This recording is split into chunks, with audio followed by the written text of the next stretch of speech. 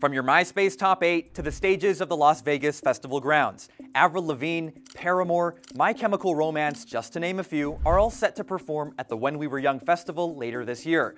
Emo pop-punk fans are collectively losing their minds. It's a pretty big deal, but here's the thing. The event is being organized by Live Nation Entertainment, the same company that put together the Astroworld Festival. That Travis Scott event that left 10 people dead and hundreds injured? Yeah, only this event is going to be a lot bigger. We're talking over 60 acts performing in a single day.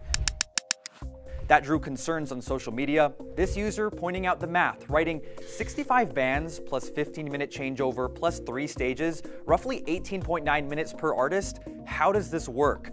Another going viral with this tweet, writing, "The festival looked pretty cool until you notice it's $225 non-refundable for one day. They're actually just preying on the pop-punk scene to pay back their litigation fees."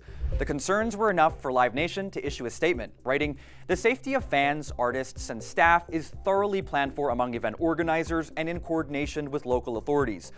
All of that aside, does the fact that it's called the When We Were Young Festival make you feel old yet? Let us know in the comments below.